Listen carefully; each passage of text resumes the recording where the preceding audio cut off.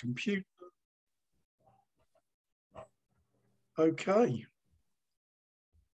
Right. Well, welcome, Andrew, to UKBC, where budgies come first, live interview.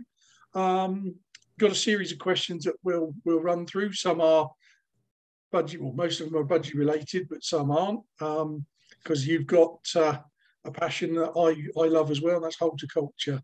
So, you know, it'd be good to get to know a bit of the horticulturalist that you are, because I believe you popped up on the telly the other day as well.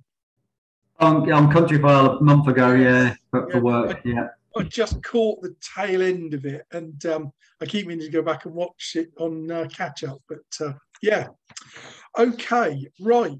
So I've got a question here. It's sort of when and how did you start in the hobby? And you know, did your dad, because obviously you're in partnership with your dad, did he have birds before you?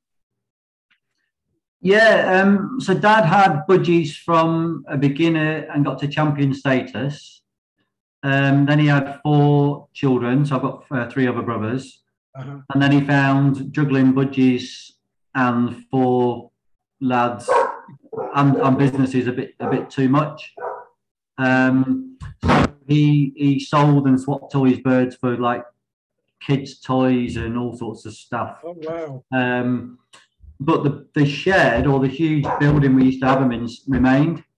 So then, as I was getting older, I started buying kind of finches, cockatiels, basically anything. As long as I paid for it and looked after it, I could get whatever I want from sales rooms. And I used to buy them from auctions and that kind of thing. And then we moved house, and I took all the finches and stuff with me. And then one day I came back from the sales room with some budgies. And then kind of Dad thought, well, if he's into budgies, we both might as well go back to budgies. Yeah, so, yeah, why not? Yeah, so Dad had paid his BS membership all the way through from not having budgies, because his plan in his head, I think, was always to come back to them. Yeah. So we came back, and you're allowed to drop a status, aren't you, when you come back if you've been out of it a while? Yeah. But Dad decided that we should stay as champions, which, to be honest, the first couple of years was really, really difficult, because we were, we're showing against Pilkingtons, Hallam's, Huxley Marchants, all these people with, you know, the best studs in the country at the time were probably in the Northwest, and we as kind of complete beginners, really, but in quality wise, were you know, getting absolutely mullered every week at the show scene. Yeah, I guess you couldn't just go back to your dad's quality of birds without endless money, I suppose, or, you know, or deep pockets, should I say? No, we started off with you know, buying the odd bird from here, there, and everywhere, like everyone else does. Yeah. And then we bought a stud of birds from a local breeder called Harry Smithies, who he sold up for kind of health reasons and age. Yeah. They were all Oakland cinnamons and Oaklands. I think that was like 1992, maybe, something like that. Yeah. And then we've just added a few birds here, from there, and everywhere. Really. All our birds up until about 2005, virtually the whole stud was Oakland cinnamon. Right. Oh wow. But they were our best birds. That, you know, we started in the late 90s. We started doing quite a bit of winning with them, winning lots of CCs. So it made sense to keep our best birds rather than, you know, sell them and buy birds of lesser quality, if that makes sense. Yeah, no, that's right. That's right. So going back to sort of when you started, I know you said you bought a stud, but was there anybody that sort of really influenced you? Because, like you've already said, you're in an area where there was quite a pool of champion breeders. So was there anybody that you sort of lent on or learned from in your area? Not really, because obviously Dad had been in budgies for quite a number of years. Yeah. So he'd kind of been there and done it. And I it got the gist. If you breed cockatiels and finches and that kind of thing, you're used to, dealing with mite, feeding birds, moving eggs, feeding chicks, and all that kind of thing. It's all very similar. Yeah. You just hone your skills to budgies, really. I think we would kind of go to the top breeders like Pilkington's once or twice a year, just to kind of, I guess, be blown away with like what we're trying to aim for, really. Like I said, for a couple of first few years, we were just every class we were losing. At little local shows and small club shows, we did all right. As soon as you start seeing these birds as top breeders, if you're quite competitive, that's you want to be beating them, and having birds coming second to them or third or getting in between when they've hunted 2 or 3 really good birds. So that to be honest took quite a while. It was kind of 2001 really before we had major breakthroughs where we started winning regular besting shows and a lot more CCs in different colours. And then 2002 we won best opposite sex and best opposite sex young bird at the club show. And then we realised our birds were getting to a much better level. Oh, that's good. Yeah. Okay, so you're sort of not quite at the top, but maybe getting there. So what keeps you going? Where's the enthusiasm come from? Do you and your dad bounce off each other, or? Yeah, to be honest, the last 10 years, we've just been, both of us are just budgie bonkers, to be honest. Yeah. And we just, the aim every year is to breed a few better birds than we did last year. And for about the last 6-7 years, that's happened every year. So our stud in the last, I say, 3 years has moved like through the roof. There's birds like we were breeding 3 years ago, and we think, wow, that's our best bird ever. But now we probably might not be keeping it, kind of thing. It's just and then since I set up here 2.5 years ago, so this is my second full season, so kind of 2.5 seasons in, I guess. Again, the birds have gone through the roof. I think because we concentrate on our best birds, we pair to get young ones off our best birds. The way we look after our birds has changed a lot in the last 5 years. The way we kind of, everything about the birds, feeding's changed, how we house them, fans, all sorts of stuff. And I think our birds are healthier now than they've ever been. And as a consequence, they breed better than they've ever done, kind of, even though the quality is getting better, but the breeding results are getting is better as well. That's good, because sometimes you can lose one or the other, can't you? Better birds, but less chicks, or it goes the wrong way sometimes, doesn't it? So yeah, we have had birds in the past. We've bred super birds, and you've never managed to get a chick off them. And I think that's because a while ago our showing stroke breeding level was different. We were all about showing, and now we're all about breeding. Yeah. So I think we breed a super bird or a really good bird, and we'd overshow it. It would go from the breeding cage to small stock cages. So in effect, it might go in the flight for a week or 2 a year. So it's not. Yeah, it's not exercising. It's not getting better. And then we wonder why they don't breed the following season. And I think it's because we just keep them too enclosed too much of the time, and don't let them kind of relax and chill out. So that's changed completely in the last few years. And also COVID's really helped, obviously, with that, because there was no show. So no, that's right. Flights, not a problem. Yeah. Okay, so I touched on it earlier that you're in the horticulture industry. So can you just tell us, a little bit about what you do as a job and where it takes you, really? So currently I'm a head gardener for English Heritage, a property called Rest Park in Bedfordshire. So I basically look after the whole team, run a team and who look after the estate, and we're trying to restore it to what it was kind of between 1750 and 1850 time period. Before that, I've been there 5 years. Before that, I was at Kew for 17 years, which basically took me all over the world collecting plants from the wild.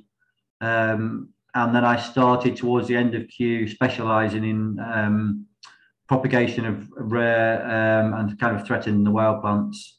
Wow. I'm not jealous at all much. So it was amazing, but to be honest, living in London is just so expensive. So to get a house or flat or something with a garden enough to put, a bird room in it is just unfeasible. So a few years ago we made the move out to Leighton Buzzard. So it's close for my partner to get train to London, and it's half an hour, 25 minutes to work for me. So it's ideal, really. Yeah, and the restoration of the gardens and everything, is that from sort of historic records or? Yeah, so it's putting it back virtually to exactly what was there in that time period. So we've got a lot of archives. We've got a history team that kind of work part of English Heritage. So it's a very unique site.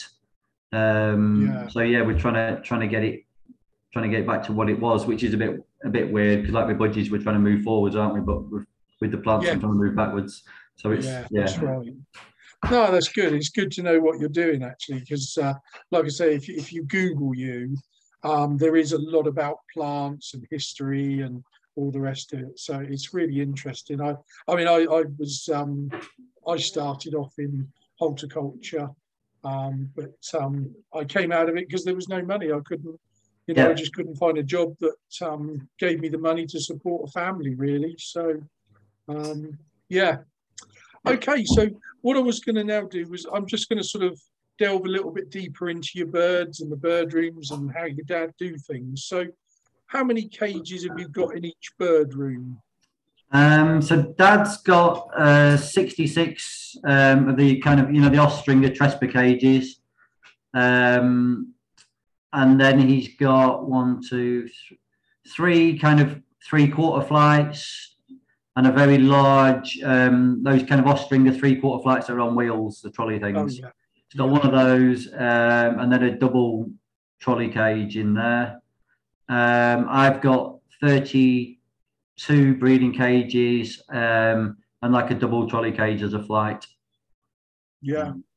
Because your bird room's not that old, is it really? Because we've watched it sort of unfold on Facebook in a way, haven't we? Yeah, so it's mine's in the house.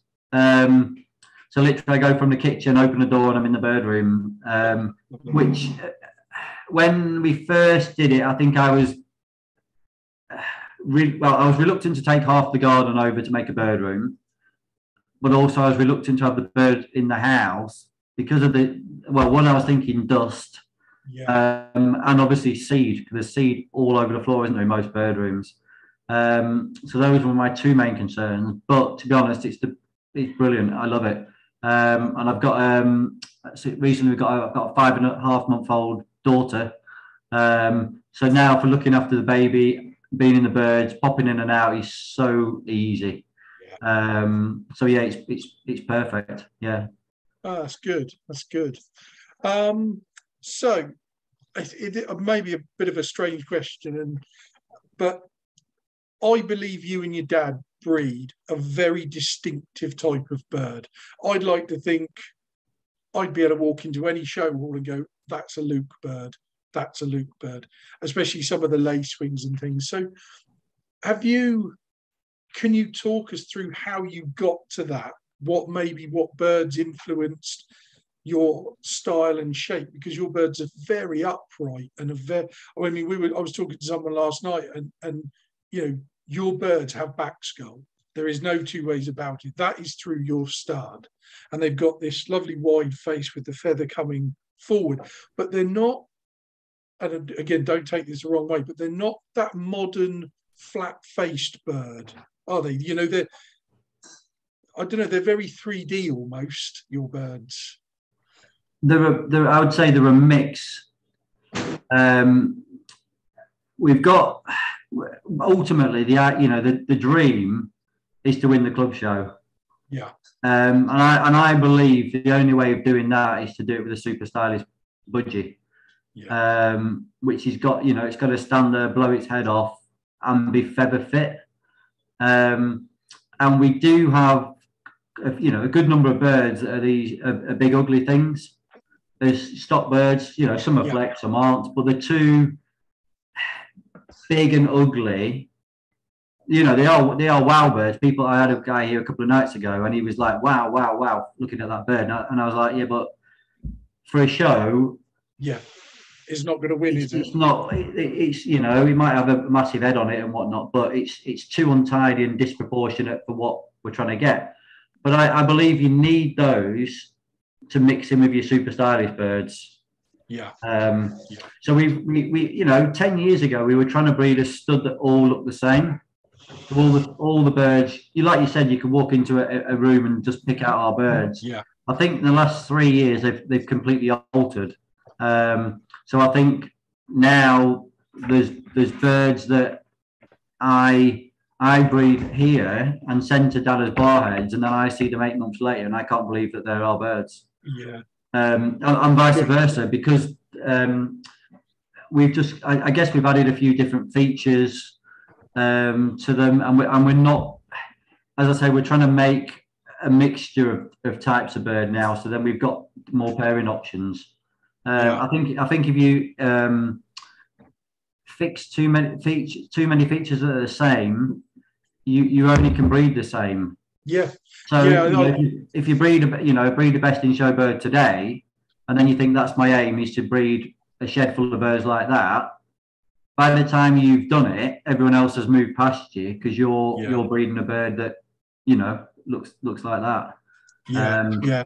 I think I saw one of your lace wings the other day on Facebook, and that was very different to your what I would call normal birds. And I don't know your profile picture as well. Is that a cinnamon grey?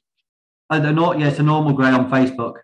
Yeah. That again, that's very different. So is that bird a youngster, or is it? That bird is he's youngster. He's gone and died now. Right. Okay. Yeah. He is a normal grey cock, which we won quite a few best in shows with. So he must be, I think, 2018 bred bird. And then he's the father of all of kind of what I'm doing now with the cinnamon greys.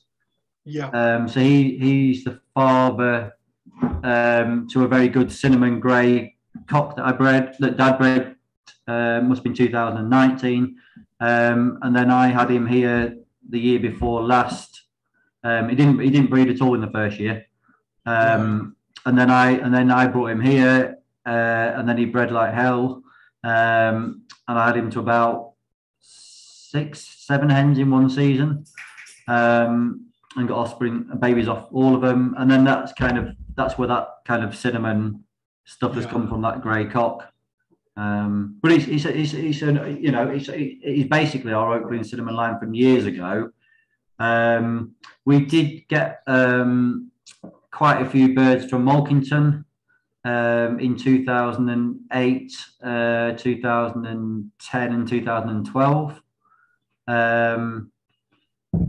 And then since then we've had the odd bird here and there. Currently we've got no birds with other people's rings on in the stud. The last one went. We had a bird. Ian Ainley. I bought a bird off him, a normal grey, which was the son of his best in show winning grey, and I had that for maybe 18 months, something like that.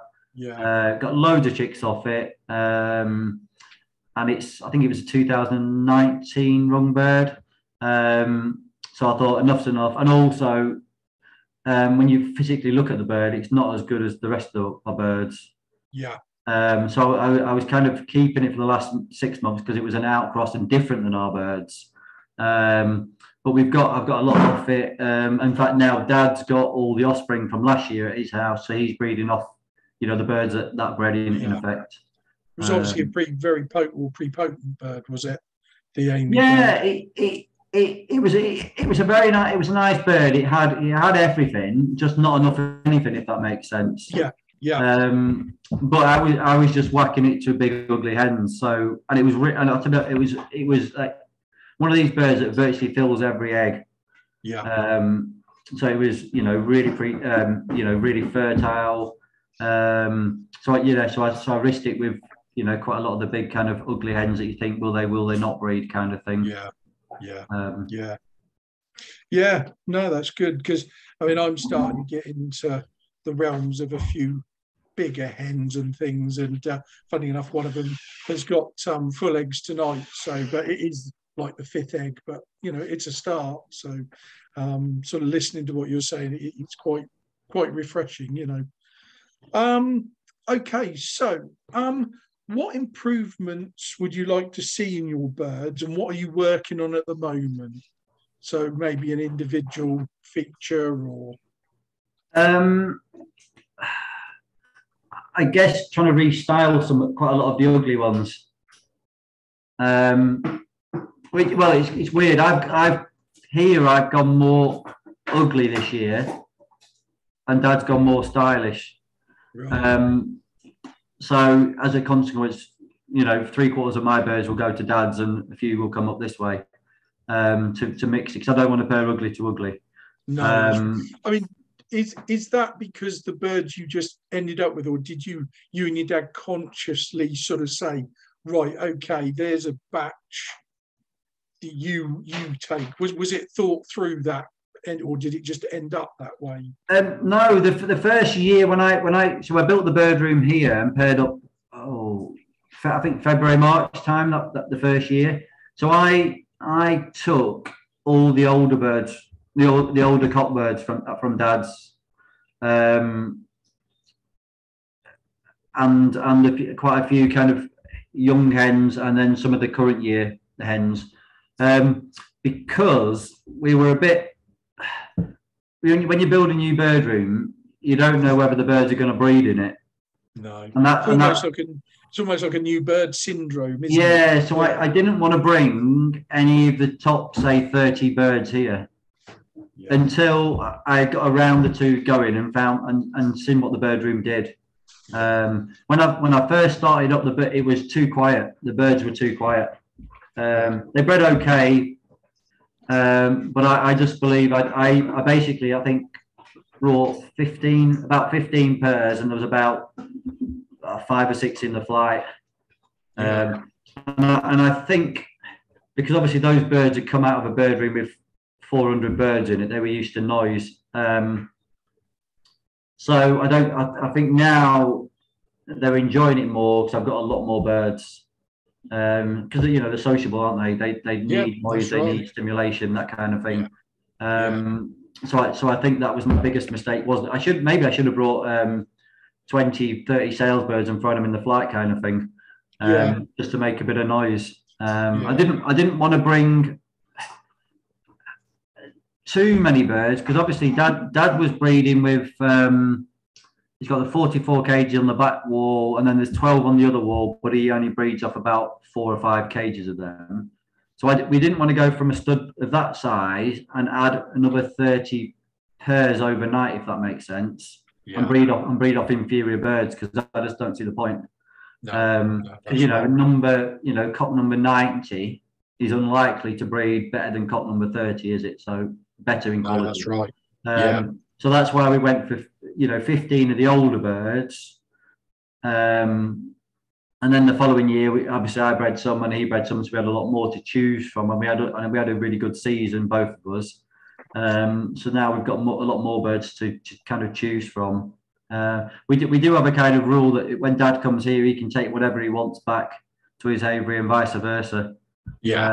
We tend to leave the best hens wherever they were born. Right. Keep them settled. Yeah, we try and do that.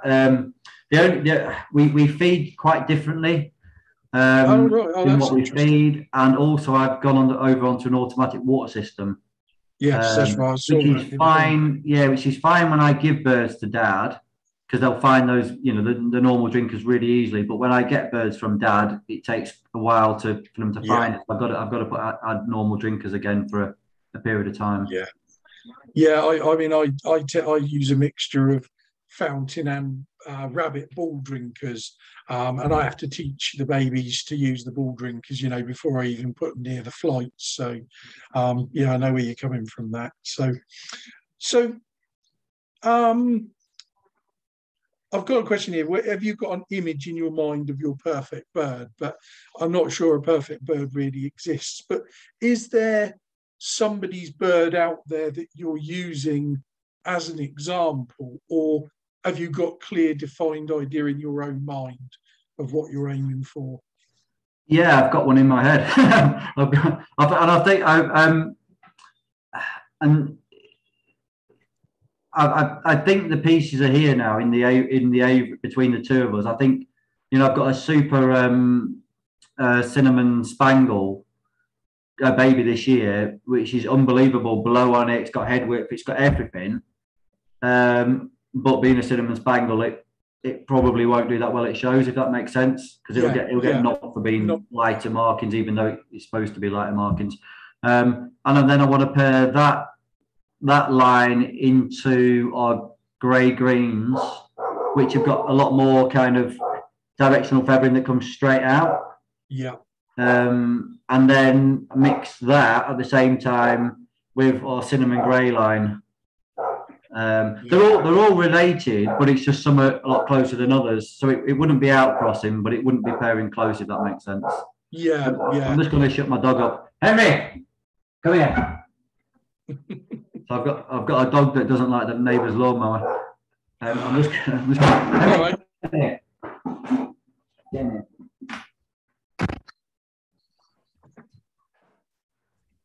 He's untrainable. I think the word is for him, untrainable. Ah, right. So yeah, I was just going to touch on the lacewings and things actually. So I know you said they're sort of related, but are the lacewings a separate family or a line, or you've just got them all mixed? Because I know you've got spangles that are split lacewing, haven't you? I think. Yeah. When we first got lacewings in 2008 from South Africa, we got three visual cocks, a split cock, and a hen, a visual hen. The two of the lacewing cocks were brothers, and the sister was the hen. So we had quite a close family to go with. Anyway, we paired the Oakland cinnamon that was split lacewing to the lacewing hen, and they bred all rubbish, so they all went. And then the lacewing cocks we paired to our Oakland cinnamon hens. And then we got some visual straight away, but mainly a lot of splits. And then for the first 4 or 5 years, we kept pairing them into the Oakland cinnamons, because that was our that's where all our birds come from. So that was our strongest line. Yeah. And we had loads of Oakland cinnamon hens at the time. Now we pair them into anything. But we very rarely do we pair lacewing to lacewing. Right. I've got a pair here down here only because the hen it's a super yellow hen, but it won't go with a non-lacewing. It won't pair up with a non-lacewing, so I'm stuck with a pairing it to a lacewing, which I don't ideally want to do. But yeah, so now I paired spangles into them a few years ago. A lot of normal cinnamons we put into them. I haven't put pieds into them because we don't have many pieds. I haven't put yellow faces into them. But I just look at the bird rather. I'm not too bothered about the colour or the variety, to be honest. Funny enough, that was going to be my next question actually, with your lacewings, and that because I've had some really good dilutes. It was one of my first CCs, and I decided then that I was going to treat it as a bird, not a variety. And I ended up breeding, some of my best birds are from that line. So you're obviously doing a very similar thing. Yeah, we will keep whatever the best birds are. So if when we at the end of the end of the season, which seems to last forever nowadays, we'll cut down Dad's birds, say to 80, 90 cocks, and it's purely visual. Yep. So colour won't even come into it. So if a lacewing cock didn't come into that top 90, then we wouldn't keep any lacewing cocks. Yeah. And the same with the hens, but we keep twice as many hens. But now I think some of our lacewings look like they look the same as the normals. They're getting that width of head, the shape, the spot which came from Mulkington. I'm not too worried. Like in the first, from kind of when I paired up in September to about a month ago, I hardly bred any lacewings here. Because I'd paired all split cocks to lacewing hens and lacewing cocks to non-lacewing hens. Yeah. So hardly any visuals came out, but I'm not bothered because I've got loads of late breds from last year that are visual lacewings. So it's one of those things that if I was worried, I could just pair lacewing to lacewing and they'll pop, they'll pop out again, but I'd rather try and breed a better one by putting the normal qualities of normal birds into them. And just let the lacewings pop out. Yeah, loads of most birds we've got in the shed will be split opaline cinnamon, and probably about a quarter of the cock birds now will be split lacewing. And often because we'll breed off split cocks to non-lacewing hens as well if they're good enough, and then the young ones, the cocks might be split lacewing, they might not. You never know until you pair them up and the lacewing pops out. So now it's, and also I feel you breed better lacewings and better enos in general the less eno you've got in the pairing, if that makes sense visually. Because a few years ago we bred a super Lutino hen out of a grey green cock and a cinnamon grey purely by luck. But it was a super bird. It won CCs at the club show. It won quite a lot of best opposite sexes, that kind of thing. And then last year I bred a really, really good Lutino cock off a spangle cinnamon split lacewing and a lacewing hen. So stunning cock. So now, but we don't really want to go into Lutinos. So now we've paired it to a lacewing to try and get more lacewings, if that makes sense. Because it could, because it's out of the lacewing line, and it is a really good bird. So I don't want to go down the Lutino route really. No. Not that I don't like Lutinos. I think we've just got enough varieties with what we're doing. Yeah. So have you ever been overseas, and have you ever bought any birds back? We went to Mulkington quite a few times. We have swapped some birds with some European breeders, but I've never. I've been to Joe Manny's back in 2002, 2003, I think it was. On a coach load, it was on a coach visit. It was a strange experience. It literally was people just throwing I've got people just thinking I've got 300 quid in my pocket or whatever the money, I have to spend it, and they weren't. I don't think really they were looking at what bird they were buying. It was just a ring code. And there was only on the coach, I think there was us and another person that didn't come back with a bird. Only because the birds, Joe had super birds at the time, but the birds that he had for sale, we didn't feel would help us progress. So we're not just going to buy a bird just because we're at someone's house kind of thing. No, that's right. What sort of impact on your stud did the Mulkington birds have on yours? Really quick impact. It was funny when we paired some Mulkington to Mulkington, because we did get a few hens, but we got predominantly cocks. But weirdly, the ones when we paired Mulkington to our lines produced first generation better chicks than Mulkington to Mulkington. Which you wouldn't expect that, because and that's one of the reasons why we bought some hens, because we thought, well, if the lines don't click, then at least we compare Malkington to Malkington and kind of start a completely new line, if that makes sense. But at the time he had super birds. Depth of mask and spot was unbelievable. Lace wings that you'd never seen before. I've never seen quality like that. Same with Lutinos. And that's why we came back with some lace wings the third time. It was like, we can't not come back with them because they look like, they were the same quality as the normals. Yeah. I can quite imagine. So I think probably Reinhardt has probably had the most influence on our stud out of any individual, I would say, apart from obviously myself and my dad. Purely because the amount of time when I was over in South Africa we spent with him looking at his feeding regimes, how he looks after the birds, all that kind of stuff that people aren't really, often in the UK, aren't really kind of willing to share, if that makes sense. So that had just as big an influence on you and your dad than the birds, as to be honest, bird. I first went there in 2004. In 2004 to Reinhardt's, because I was in South Africa on a work trip, and I'd seen birds of his at Gerald's Binks's. So I went and I stayed with him for a few days. We at the time, I think there was avian flu or something in South Africa, so he couldn't export birds. But straight away when I came home, our feeding regime changed straight away.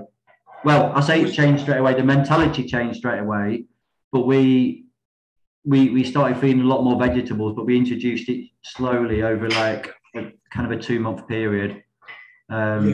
Because before that we were just feeding basic seed, what's it called? Cytocon and Abidec in the water, grit, minerals, cuttlefish, a few millet sprays and plain seed, and that was it. And EMP, which the birds didn't. Some of them ate it, some of them didn't. Yeah, that's right. And then I went there, and it was, to be honest, it was probably still to this day, is the healthiest stud of birds I've ever seen. In terms of super birds that can fly, how they're looked after, the amount of variety of food they get. It's like a 5-star hotel for them, really, living there. And they get, I guess they get what we don't have is they got the weather. So he's got the weather to have always windows open, virtually all year round. They get a lot of sunlight. They get everything. So it's kind of, I guess, apart from Australia, it's probably the ideal place to breed budgies. Yeah. That's good. It's good. I've only ever seen pictures of his setup, so. You can't. It's huge. You just get lost in it. Yeah. Okay, so let's stay with the feeding then. Can you just literally, because I know you do, and it was talked about, Kevin on his Facebook chat a minute ago, before this, spoke about how you sprout seed and everything. So just run us through your feeding regime and just and perhaps touch on the differences between you and your dad. I guess I use a lot of the Fraser's products. I did when I first started the birds here use a very well-known person's mixture of supplements, but to be honest, they made no difference at all. So they're very expensive for what I was getting out of it. So I then switched. So my feeding, we both use Johnson and Jeff seed. So Dad gets it delivered like a ton at a time because we use a lot of seed. He buys it all straight, except tonic seed. So he has his own kind of mix. It's basically a mix of canary, red millet, white millet, yellow millet, a bit of panicking in there, Japanese millet a little bit, and then a tonic seed just mixed, and the whole lot just goes in one dish basically. And then he feeds a soft food that is very similar to what Richard and Michael Miller feed. Oh right. Yeah. So it's a lot of kind of the NAF, a lot of the NAF products, a lot of vegetables, a lot of soft food, a couple of different types of branded soft food. I'm trying to think of what's in it now. It's that long since I've fed them, but I can't quite remember. So yeah, very very similar to what the millers use feed wise, and he's really happy with that. He's ever since we started using that, we've had really good results. Yeah. So my reason for not using it is purely speed. I've got a lot less time on my hands than Dad has these days, because he's retired. He can that Dad loves the feeding, water inside the hobby, and being in the bird room. He absolutely loves it, because while he's doing that, he's got pairings going on in his head. He's checking the nest. He's doing all sorts. Whereas for me, it's as soon as I get home from work, I want to be in the birds straight away to look for chicks that might not have been fed, that kind of thing. I feed the same kind of seed mix as Dad. I feed the birds every other day. So I have these like large trays that the people that use cut flowers have those kind of green blocks. They look like bricks, but are green. Yes, Oasis. Oasis. The little trays that they sit in is what I use in each breeding cage. So I put enough food in to last the birds kind of 2.5 days, even though I change it every other day. So the ones obviously that are feeding young ones get 3 scoops of my mix, and then the ones that are not feeding anything just get 1 scoop. So it's quite quick. I put all the soft food straight on top. So again, I feed soft food every other day. I guess the thing was, I probably feed a lot more soft food than my dad, even though I feed it every other day. Right. I mound it on. I put loads on. Yeah. And they love it. I think the germinated seeds, they just go mad for it. Yeah. As soon as I feed all the birds straight down, eating the soft food. So I feed probably about 1.5 pints when the sprouted seed mix is dry. It's probably about 1.5 pints. Sorry, 1.5 litres container, and then I soak that overnight. 24 hours in water, and then I've got these little trays that I then tip that into it. Rinse it once a day under the tap, and then on day 4 it's ready to go in the soft food. So it's about, I don't know, 1 centimetre, 2 centimetres sprouted. Yeah, because you came away from the automatic sprouter as such, didn't you, and onto those propagator. I bought it and it was really quick and really easy, but the liquid in the bottom just stank. Yeah. Even though I was changing the water every day in it, but it just stank, and I thought, well, if that's just been sprayed over the seed all the time, even though I rinsed it before I gave it the birds, I just thought, well, I'd rather not. And actually, weirdly, that it had the automatic sprouter had a heating element in it as well, so you could choose 3 different heats on it. Anyway, since I've gone over and it used to live in the kitchen, and I now have these 2 sprouted seed things there, and it actually germinates better without the automated sprouter, which is weird. I thought, I was kind of thinking it'll take longer, but it's actually so since I got rid of the automatic sprouter, I've doubled the amount of seed I give sprouted seed I give them every day, because the trays are bigger. And you find just rinsing it once a day, it's okay, is it? Yeah, I've not had any. If people see fungus or things like that growing in it, I chuck the whole lot and miss it for that day. But yeah, touch wood, I haven't had that problem. Because I give it a rinse straight under the tap. Yeah. It's in these these green trays with like a white tray in them, but it's like a sieve. It sits in like a sieve, if that makes sense. Yeah. You don't tip it out. You just lift the tray, the inner tray out, and put that under the tap.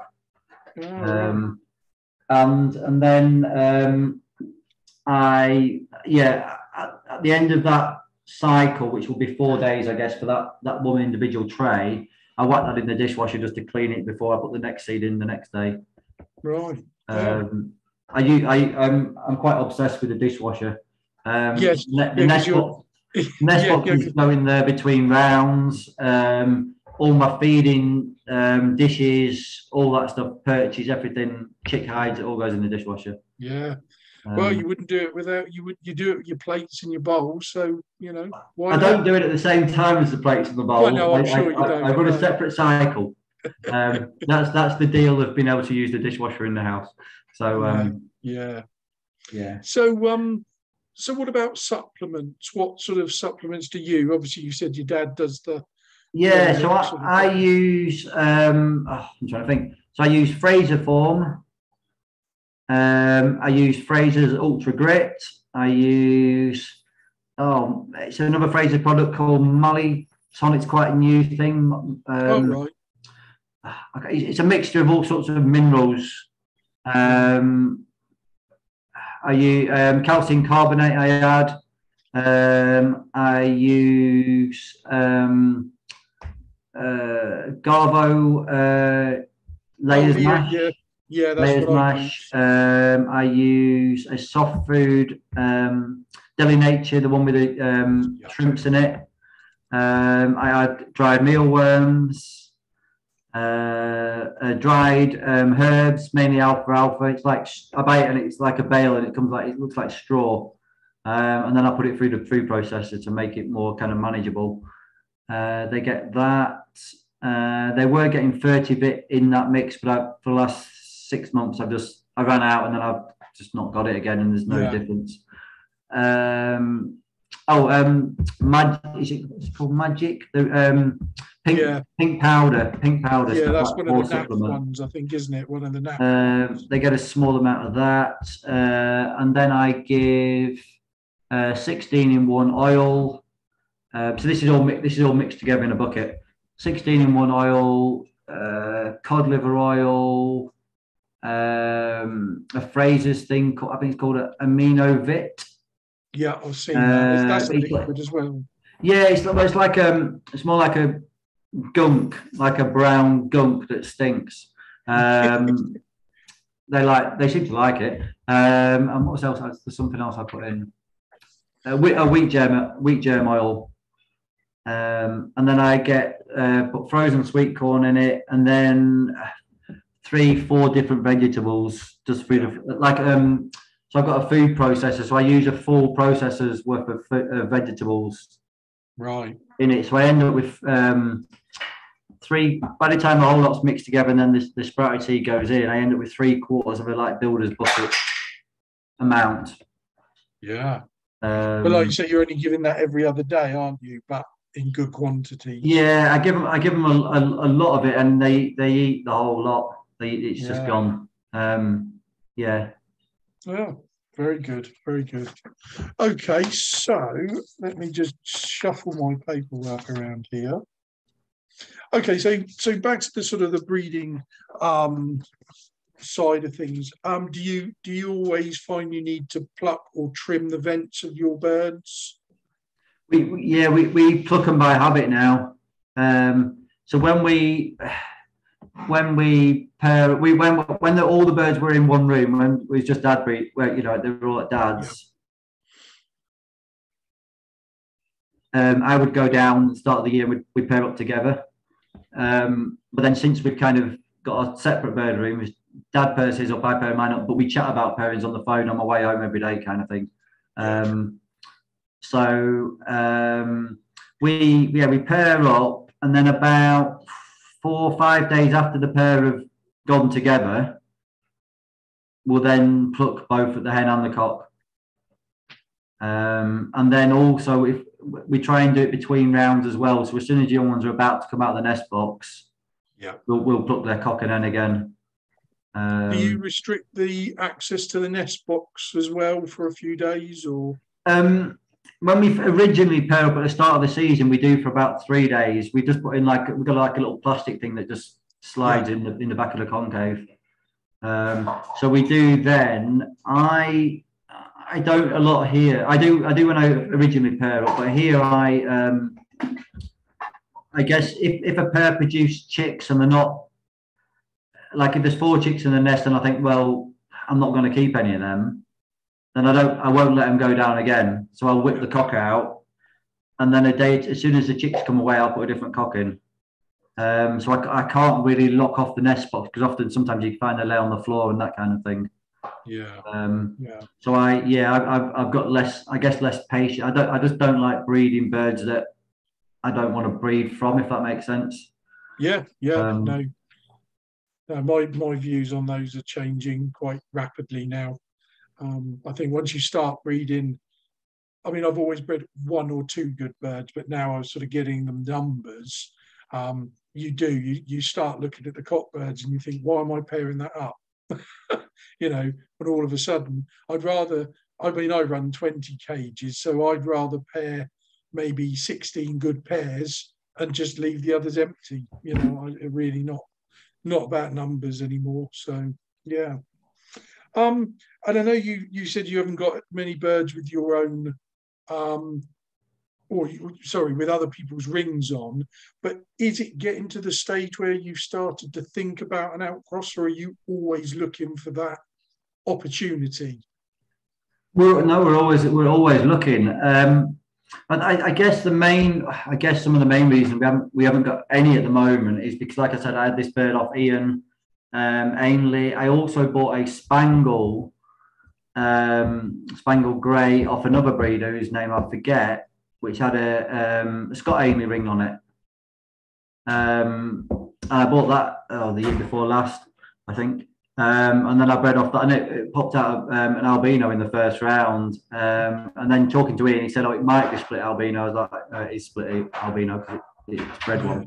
I bred a nice one as well, so it was any. I'm not bothered what colour they are as long as I want to keep them. We had before that what did very well for us is Mike Ball gave me a cobalt cock with a Hockaday ring on it. So obviously Mike got all Harry's birds, and he sent down this cock bird, and that I bred loads off that, absolutely loads off it. It died, it's dead now. But I've got 2 or 3 sons paired up here, 2 or 3 daughters are at Dad's house, and we're on with the kind of grandchildren of those birds now. So it's not, and also I think because of COVID, obviously we couldn't visit breeders. And there was no show, so you couldn't really see who's got good, who's got birds and who hasn't. I don't really like buying birds from photographs. No. Unless it's from a stud that I've been to a few times, or we know. So for example, the Ainley cock was from a photograph, because we know Ian very well. We know he's got super birds. We know he's very fussy with what he breeds from. And he sent me a pictures or video of its relatives and that kind of thing. So it was quite an easy thing to do. So yeah, I'd rather go somewhere and look for a bird with the feature that we want to add to our birds. Yeah. And see the like the overall studies what I'm looking at. If you go to a person, they've got 2 super birds, and then the rest of them are average. Yeah. Unless you buy one of those 2 super birds or an offspring, you're not going to progress. No. So if we think, I don't know, if say we thought our birds are lacking spot at the moment, for example, they're not, but if they were, we'd go to a stud that's stamped through the whole lot of them. And buy a bird with a spot. It might have a slightly narrower head or smaller than what we've got at home, but we're going for a feature. And we might look at buying 2 or 3 birds from the same line to then try and fix it quicker, if that makes sense. Yeah. Well, it's like I said earlier, if somebody wants backskull in their birds, then the Luke birds are the ones to go for, because every bird you put up has that, I think show birds have to have it. So as a consequence, it ends up being in the stock birds because they're all the lines are the same, aren't they? They're all mixed up. So it's just in them. And your pairing up methods, whether it's different between you and your dad, do you let birds choose their partners, or do you separate before so you break any bonds? Both. Right. I think I probably start looking to breed off birds at a younger age than my dad does, especially probably more so the cock birds. We try and leave the hens until they're at least 10 months old. We have, and unsuccessfully, we have bred off hens that are 8 months old. But it's not something we like to. We generally have had success, but then the second year we haven't had success with the same hen. So we tend to breed off young hens. We tend to pair them up and just take 2 rounds of eggs off them, then split them up and say we say putting them on the shelf for next year kind of thing. So we will split cocks and hens up about a month before we thinking of pairing up. Which for us, our main season is normally kind of mid-September. Our birds are bouncing, so kind of middle of August we split them up, and then just wait for the kind of noise to come, and we know they're ready to go. And that's just we just split up the birds that are old enough to breed off in that first round. So they're kind of late breds will still be in a flight, mixed cocks and hens. Yeah. So they're kind of learning what to do. Last year, I paired a bird up that was 7-month-old cock bird to a hen that was about 8 months old. And it was a bit by accident, really. They paired up in the flight, and I was thinking, and every day I saw this. It's a super cinnamon, and I saw him mating this hen virtually every time I went in. I thought he's always mating that hen. And then after it went on for about a month, and then I saw the hen and she was in the corner one day, and I thought, oh, she's going to bloody lay. So I opened the nut and I thought, well, she's going to lay regardless of whether I put her in a breeding cage or not. So I might as well put her in a breeding cage. And I put both the pair in the breeding cage, and I got 4 super babies straight away that first round. Which are the cinnamon greys that I'm messing about with now. So I think the birds tell us when they're ready rather than us. In the past, we would rush the birds. We'd think, oh, we're pairing up on X date for the rings, and the birds have to be ready. You whack them all down. Some breed, some don't. Not in condition. Some are, some aren't. Now we wait for the birds. And we're not, to be honest, we're not bothered about the ring issue date and breeding, but waiting for that. For us, September, October, our birds breed really well, and kind of February, March time they breed really well. In the kind of December, January, we seem to get a bit of a lull. They don't stop breeding, they don't mess about, but I think maybe the birds, I don't know, they can tell by the weather outside or something. They know what's going on. Yeah. No, that is quite true. So, okay. And how closely do you pair your birds? Do you, we've talked about family lines and that, but realistically, is cousin to cousin the closest you go, or do you not even get that close? We used to, when we first started, and we started breeding a few, at the time when we only had a couple of good birds, we would breed some birds half brother and half sisters, and uncles to nephews, that kind of thing, to try and when we were trying to fix features. And then now, and at that time, I guess 10 years ago, we had distinct almost colour lines. So we had a cinnamon line, we had a yellow face line, we had a oak clean cinnamon line, which was mixed with lacewings, and then we had a kind of spangle normal line. Now they're all mixed together, the whole lot of just mix. And I think that's made the difference in the quality of our birds. I think we've had the lines where we fixed the nice blow, and then we've had lines where we fixed the nice width, and then when we've mixed them together, some have come out with both and some have come out with one or the other. So I used to like the half brother and half sister idea, but now I think it's the kind of means to an end, really. I think if we were still doing that now, our facility would just drop overnight. And also it's just not good for bird health, is it?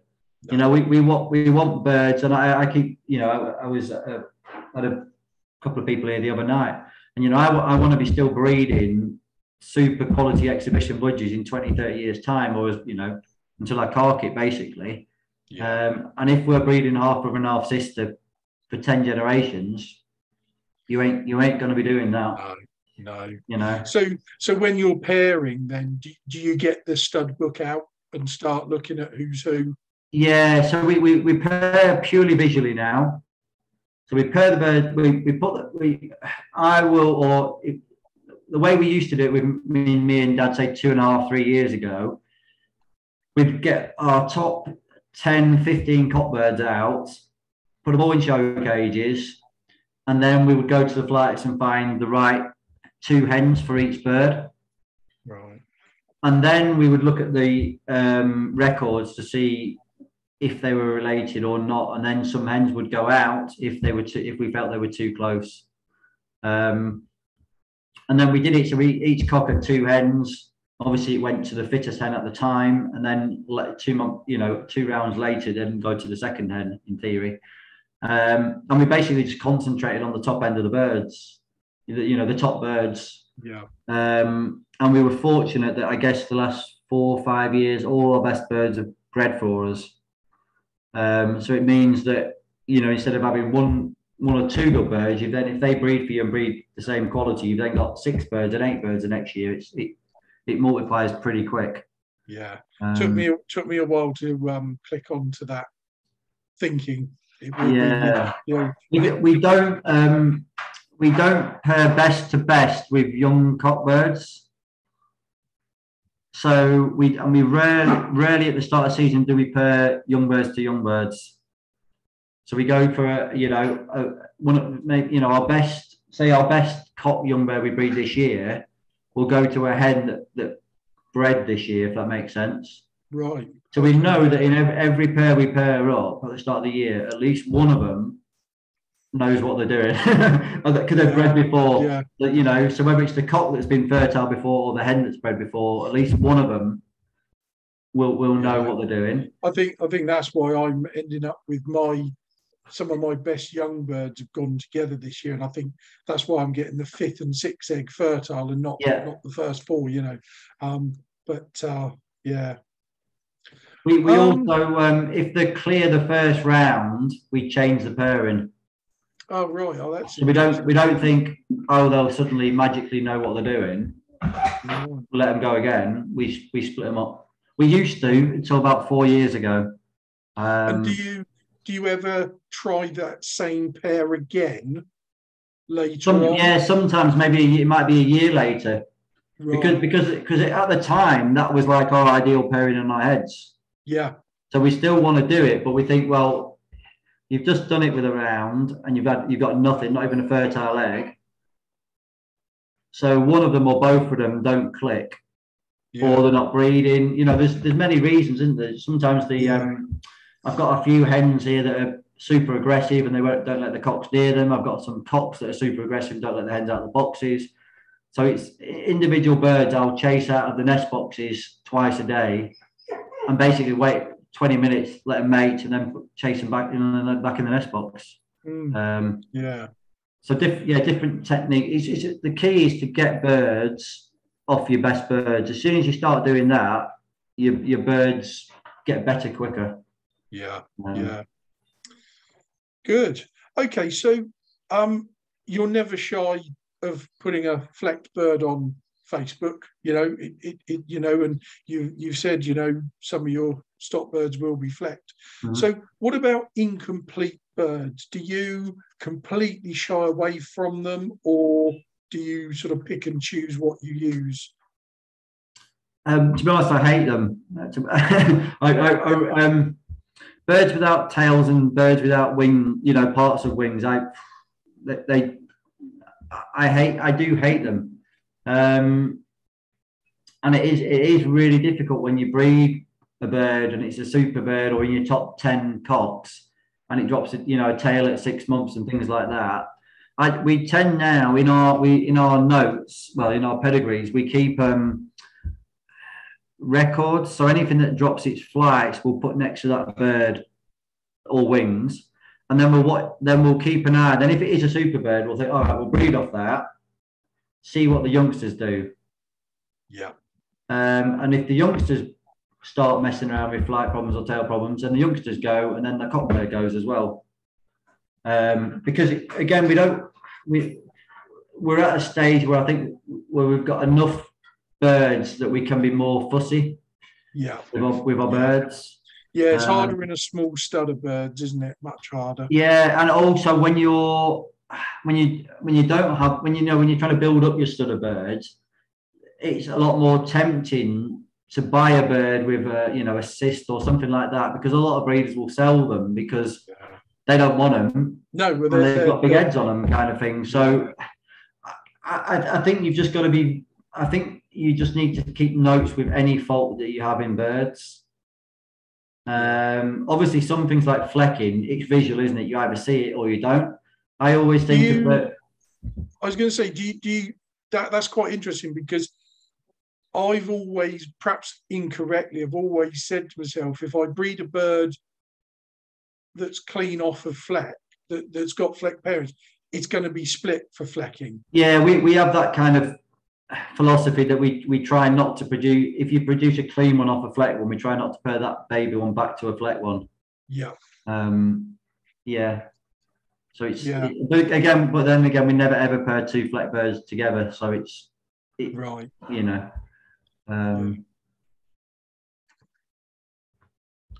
And I mean, your birds are quite heavily feathered anyway. But what about? I mean, the term we use is buff hens. Yeah. Do you spend time with trying those heavier feathered hens? Yeah. Yeah. We I think we're better at dealing with them now than we used to be. So, because sometimes these really big, buff, almost ugly hens are potentially your best hen you breed that year. If you're not looking at it show-wise, but you're looking at it as the potential to move your stud forwards, then potentially, if they've got whacking great big heads, the big birds have got a lot of feather, they've got the potential to really speed up your progress. Yeah. In the past, we would think, oh, well, what's our best cock? Let's put it to our best cock. And you get nothing. So now we'd think, oh, well, what's the best cock? Has he got a lesser brother? There might be, so it might be your biggest, most kind of big, ugly hen, but you'll pair him to your numbered kind of 40 cock rather than your top 10. Yeah. So if it doesn't breed, you haven't in effect wasted your best bird for a round or 2 rounds. But I think with the bigger buffer hens, you've got to really watch them for when they come into condition. You've got to pair them up. Yeah. You can't think, oh, I'll pair them up in 2 weeks' time. When they're ready to go, they need to go. So again, I'm trying to wind down my season now, but I've got a couple of hens. I'm thinking they're big and ugly, and they haven't come into condition yet. If they do come into condition, I'll carry on breeding with a few pairs just to let them do their thing.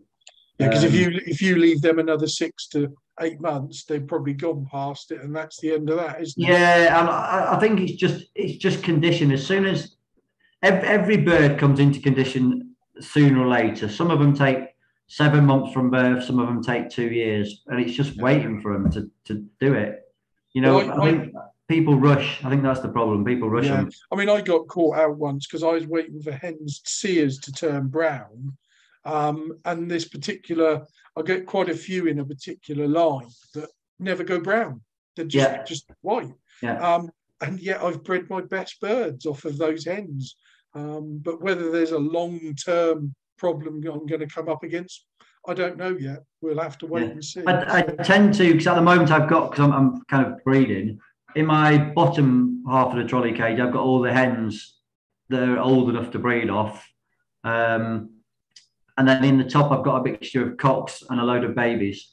So every week or two, I'll put 2 or 3 cockbirds from that flight in with the hens. And within 5 minutes, you can tell which hens want to breed. Yeah. And then, like I say, if it's one of those big, ugly, rough ones, suddenly becoming more active than normal, it's time to breed off them. Yeah. Um, I do much the same.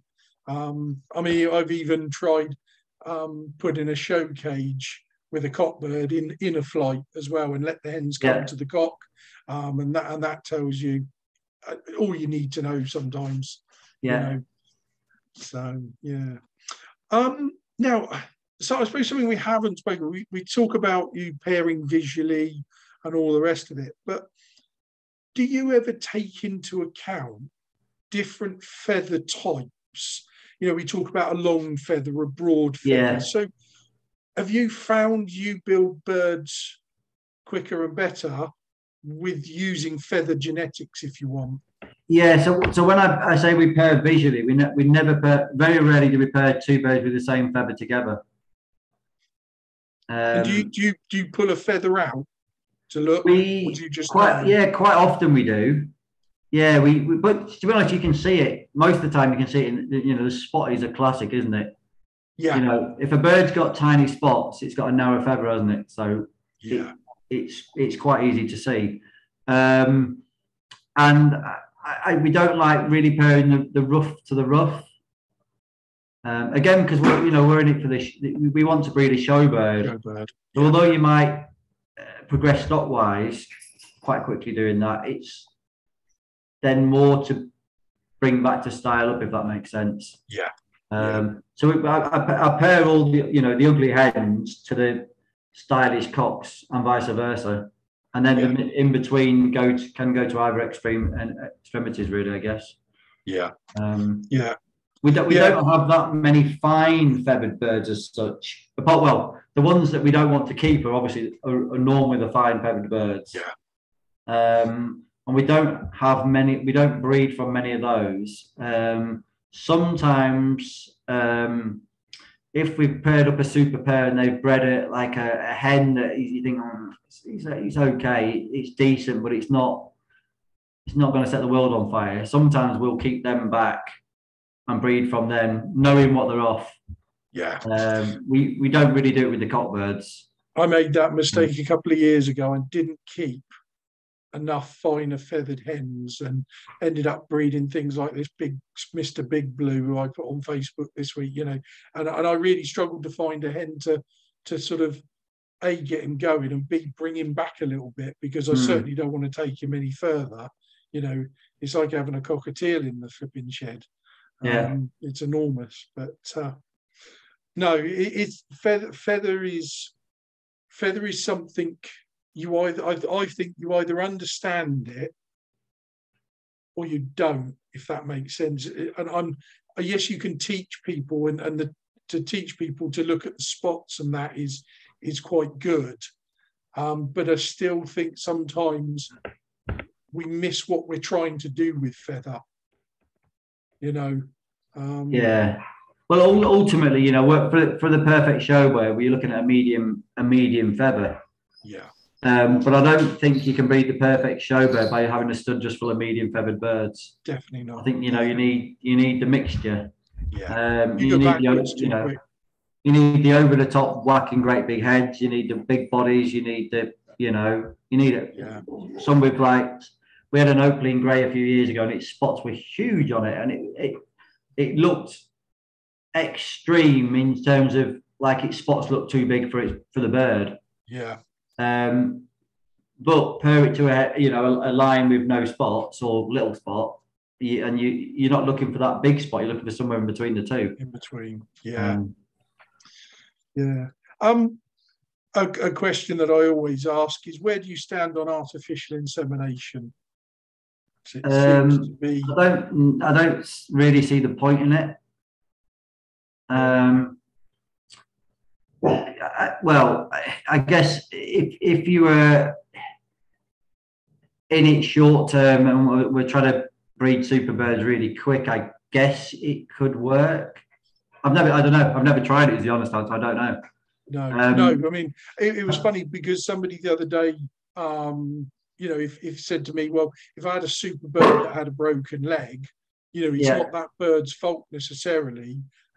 They would do it that way, you know.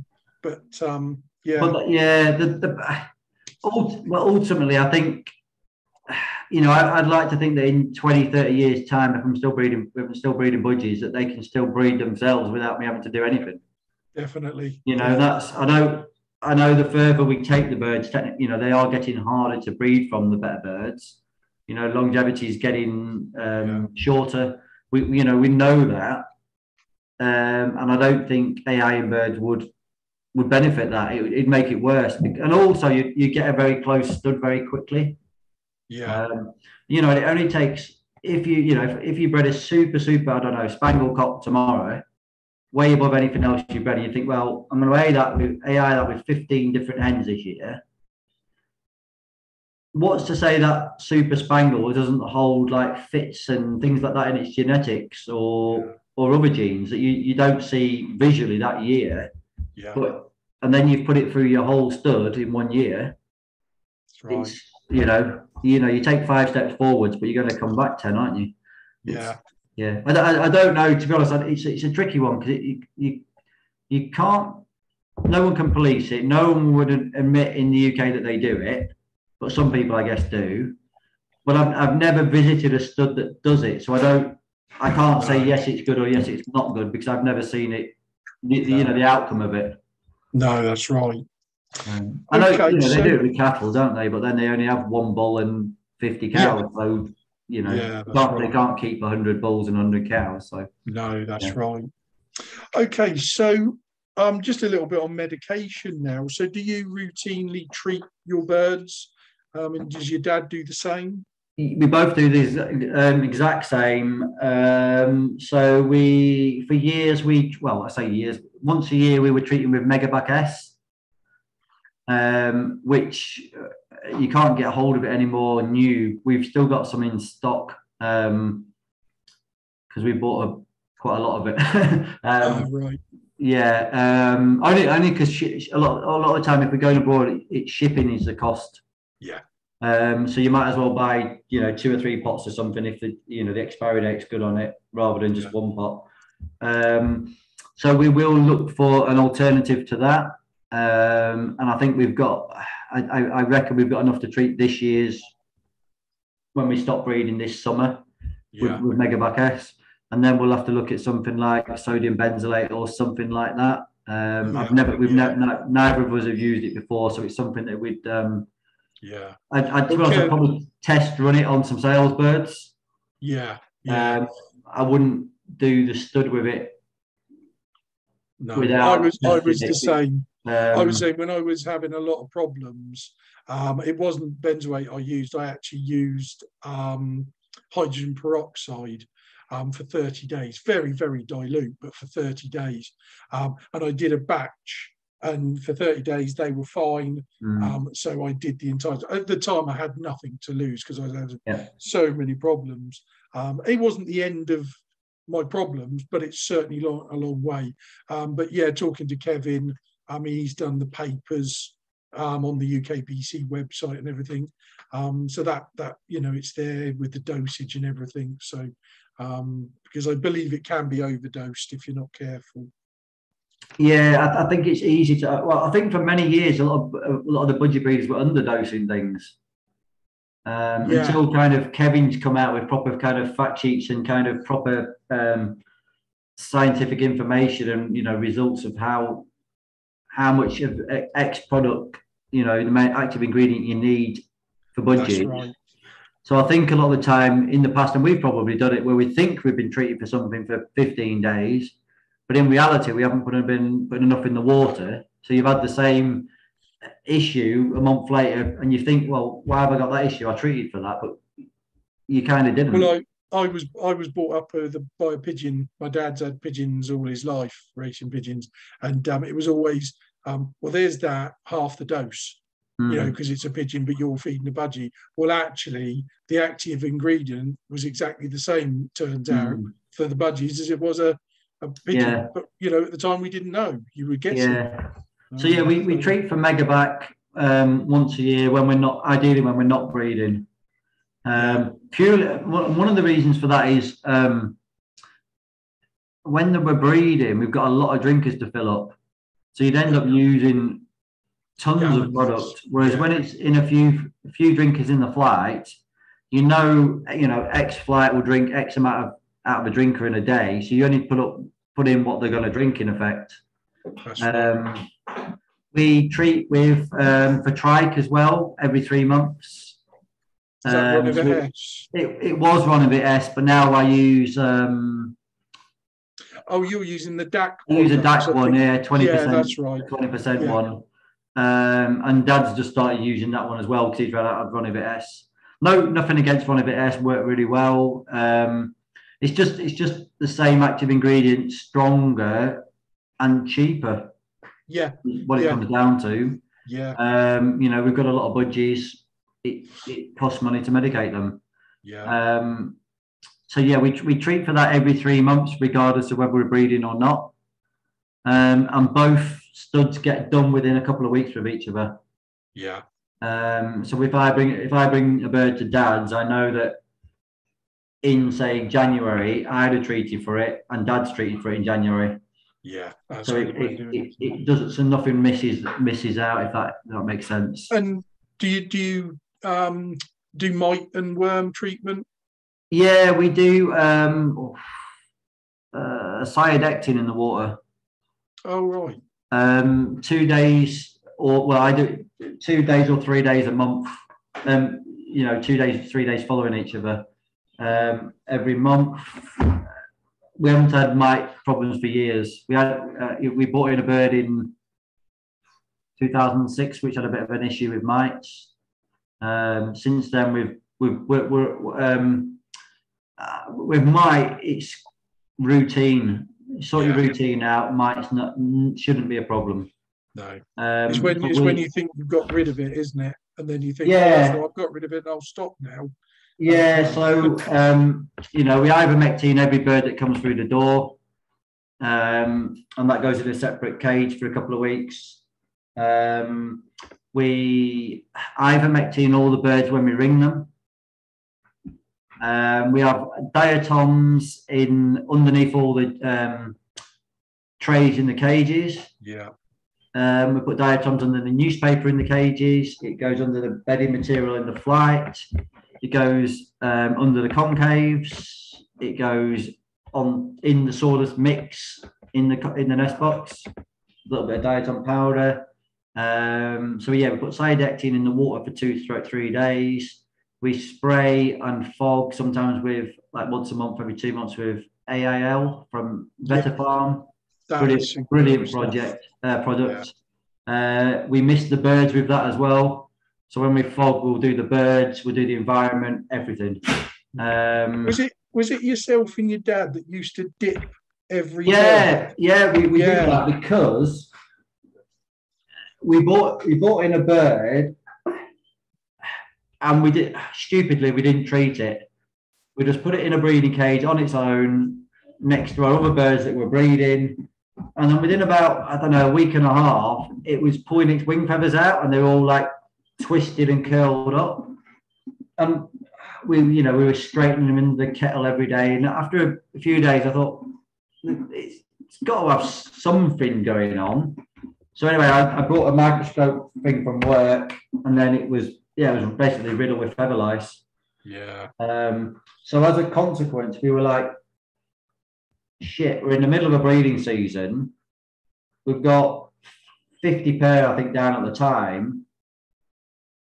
And I went and caught random birds up, and there was mite on or lice, not in the same numbers, but virtually every bird I caught up had lice on it. Yeah. So we brought in this one bird, and it just spread really quickly. So we came up with this plan. We thought, well, it's kind of March time, was it April time? The weather's okay. First thing in the morning, we'll both go in there and we'll dunk every single bird. Yeah. Just to knock it. Then we know we've knocked it out. So even the hens on eggs, got them out of the nest box, dumped them back on the. And to be honest, I think there was one hen that went off its eggs for an hour or two, and then it was fine after that kind of thing. Yeah. But we to be honest, we couldn't afford to think, we'll treat the non-breeding birds and leave the breeding birds with Mike. It doesn't make sense. So we dumped them and ivermectin them at the same time. Yeah. And then that's when we started the fogging regime with the monthly fog. Yeah. And then and now every time I go back to Dad's, I've got it's like a hand lens with a light in it. It magnifies. I take that home. I take that back with me. I've got one in here, and I'll catch random birds up, and I'll look for mite. And we haven't found any for a long time. Oh, that's good. Yeah. So, like I say, it's because we're doing all these routine things all the time. Yeah. So it can't get a grip. No, I must admit that AIL is probably the best single product out there for washing and dipping, but it is so expensive. And of course with them, and then we went through the time when we couldn't get any. It's expensive, but it's how it works. That's the thing. We've tried loads of products over the years, but nothing is as effective. So, but no, I guess we get around it now by we use less because we put it through the fogger. Yeah. So we only use 50 mil at a time, and we'll do Dad's bird room, and you'll have jetted every single bird, every nook, every cranny with that kind of litre of stuff. Just a straight spray like I use. I do tend to go through it quite quickly. Yeah, if you put it for a hand spray, it's like turning on a tap. It just uses it, doesn't it? Yeah, that's right. Yeah. Right. Well, are you okay for time? Yeah. Yeah. Good. So we've already said that one.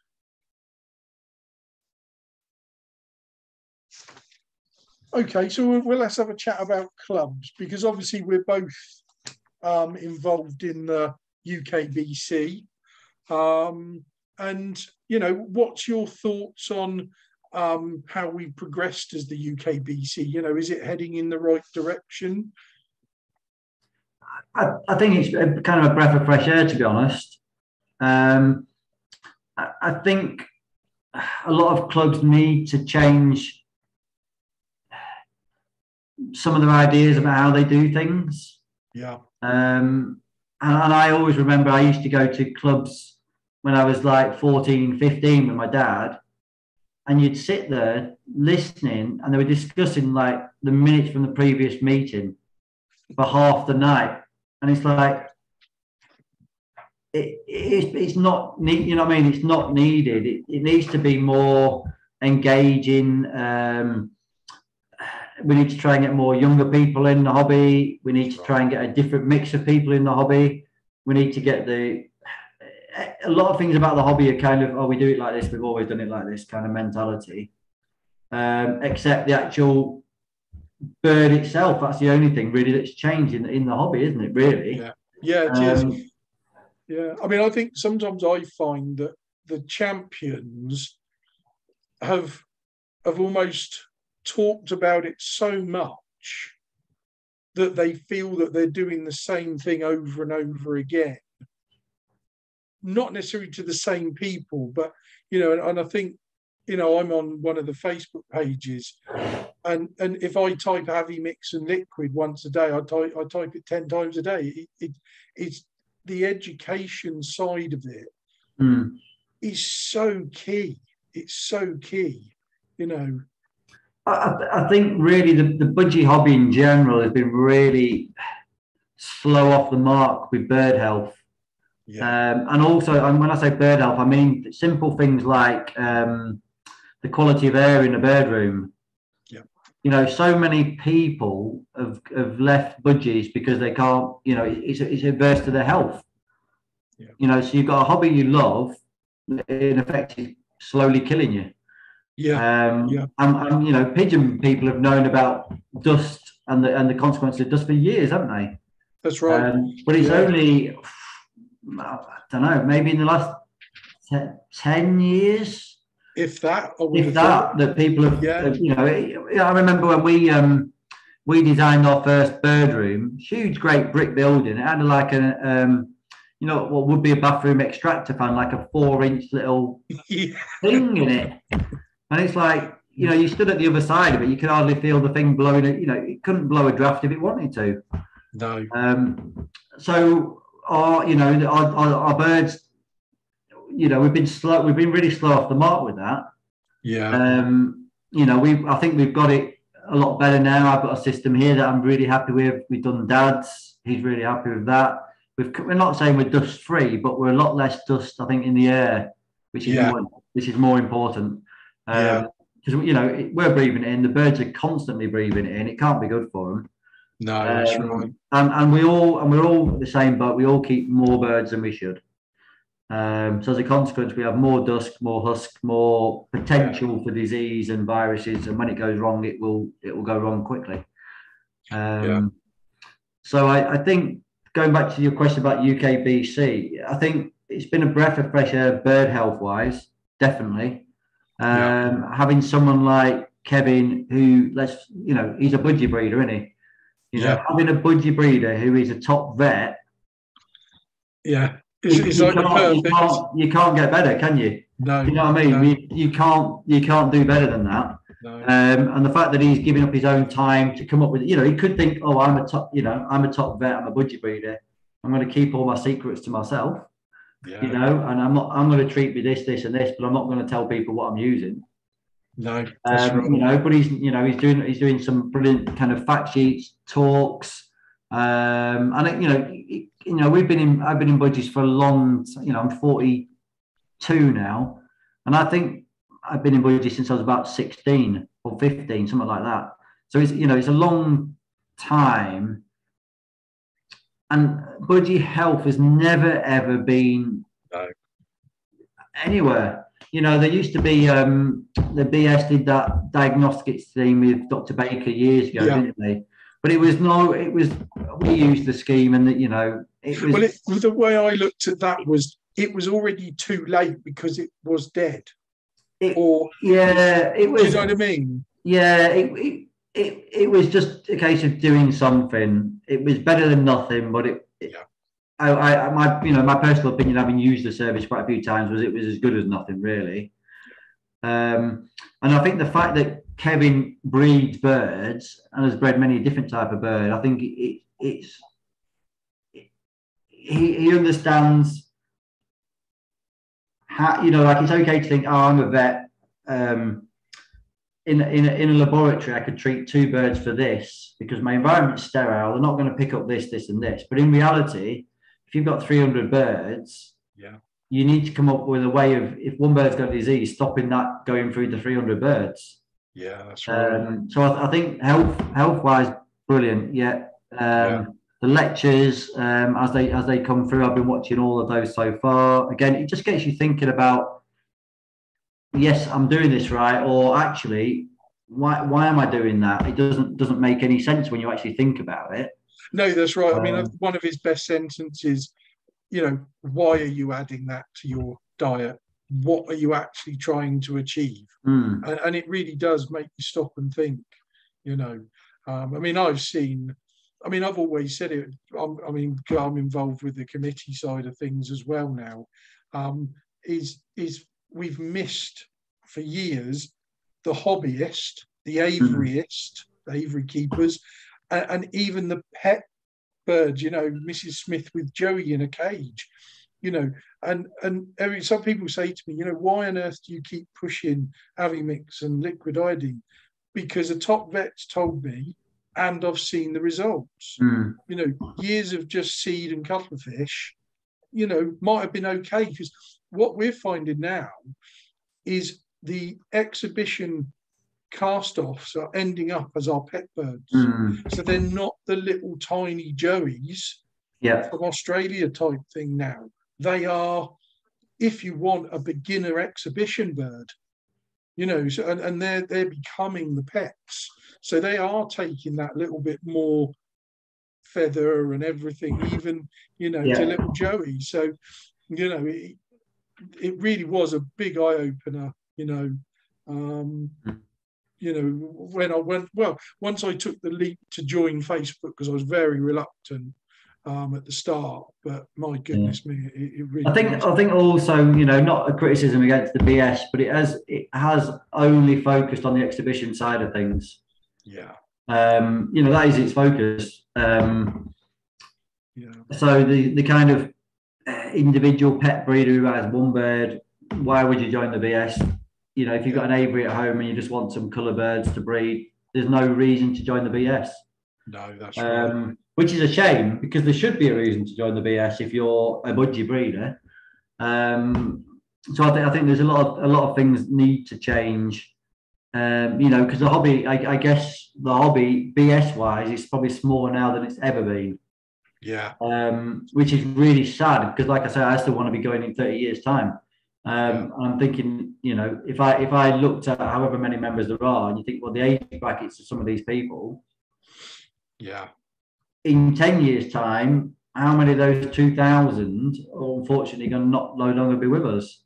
Yeah, that's and right. is that number going to be replaced by juniors coming through and people who've packed up, restarting again, that kind of thing? There's got to be more of a way of getting people into the hobby and knowing about the hobby. Yeah, well, I think the UKBC have definitely, and we are certainly trying to fill that gap. So, as long as we're not about just exhibition birds.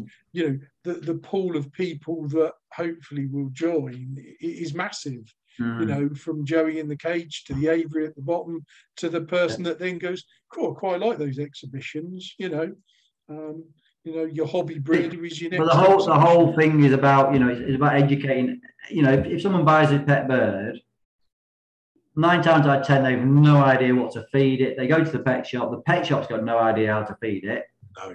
The bird might live a while, it might not.